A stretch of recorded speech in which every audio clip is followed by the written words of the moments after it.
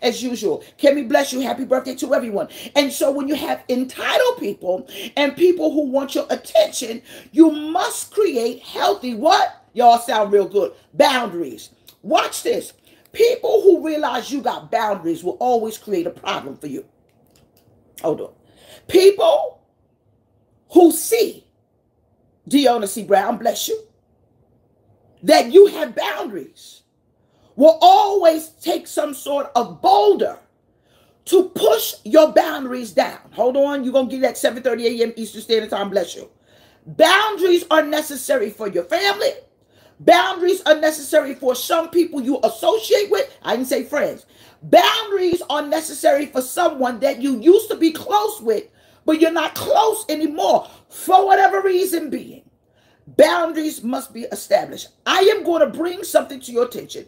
Then I'm going to get on my good flight, and I hope you watch this at 7:30 a.m. Eastern Standard Time. Watch this. Daniel.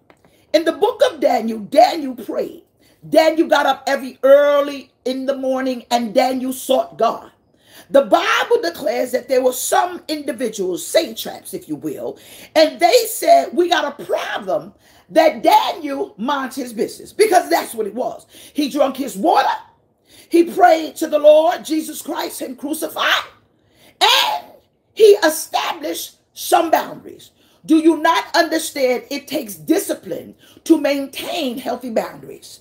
It takes discipline to maintain healthy boundaries. It takes discipline to maintain healthy boundaries. Barbara said, my. It takes discipline to maintain healthy boundaries. Everybody say healthy boundaries. Thank you, Chancy. Healthy boundaries. I'm talking to Instagram, I'm talking about YouTube, and I'm talking to Facebook.